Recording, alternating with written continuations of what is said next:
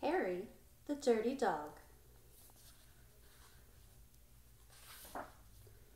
Harry, the Dirty Dog was written by Jean Zion with pictures by Margaret Boy Graham. Harry was a white dog with black spots who liked everything except getting a bath. So one day when he heard the water running in the tub, he took the scrubbing brush and he buried it in the backyard. Then he ran away from home. He played where they were fixing the street and got very dirty. He played at the railroad and got even dirtier.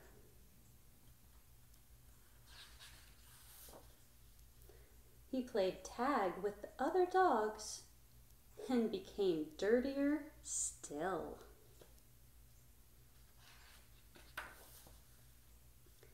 He slid down a coal chute and got dirtiest of all. In fact, he changed from a white dog with black spots to a black dog with white spots.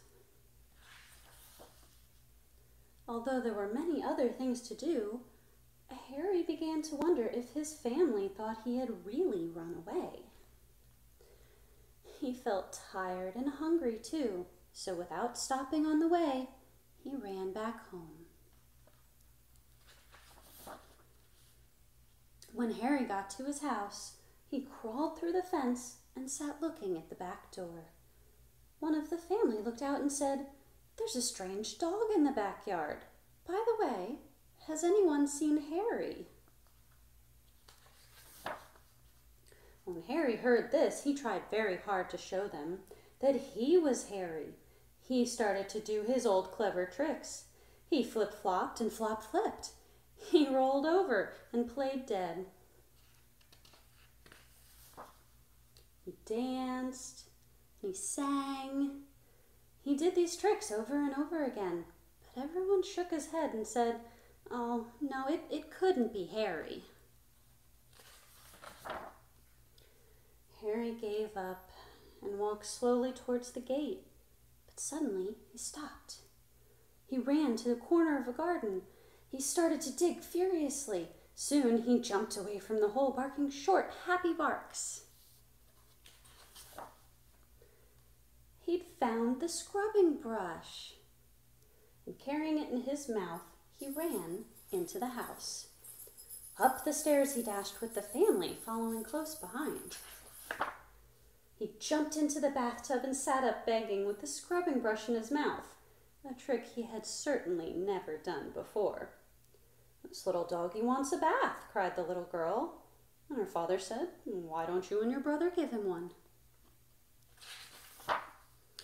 Henry's bath was the soapiest one he had ever had. It worked like magic. As soon as the children started to scrub, they began shouting, "Mommy, Daddy, look, look, come quick. It's Harry, it's Harry, it's Harry," they cried. Harry wagged his tail and was very, very happy.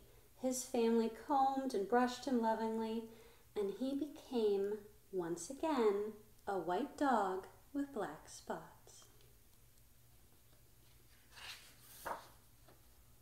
It was wonderful to be home. After dinner, Harry fell asleep in his favorite place, happily dreaming of how much fun it had been getting dirty. He slept so soundly, he didn't even feel the scrubbing brush he'd hidden under his pillow. The end.